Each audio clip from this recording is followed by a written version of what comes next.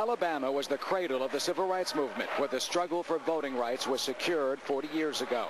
But now there are growing allegations of voter fraud in 8 counties, including claims that absentee ballots were sold and traded for cash, crack cocaine, and even for piles of driveway gravel. They get them and tell them, I give you $40, I give you $50.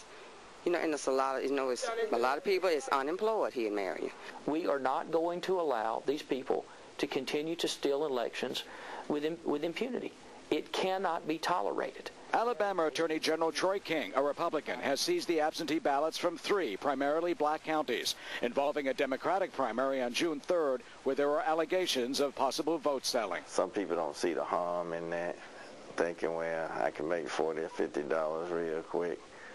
But they're not really understanding the history.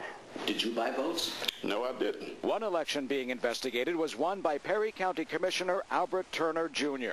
He believes there is voting fraud in his county, but denies he's doing it. 3 people, including a former county clerk, have recently been indicted on charges of absentee ballot fraud in nearby Hale County. And there have been reports of similar absentee ballot fraud cases in at least a dozen states across the country in recent years. How easy is it to steal an election using absentee ballots? It's very easy. It's very easy. The absentee ballot box is the most vulnerable to voter fraud. The ability of a great number of Alabamians to participate at all was bought with the blood of the leaders of the civil rights movement in the very streets where votes are being bought and sold. And we will not allow their memories and their work to be desecrated by anybody. Since the investigation started, there have been even more allegations of vote buying and abuse of absentee ballots. Those here want to make sure that not only will every vote count, but that they will be cast and counted honestly.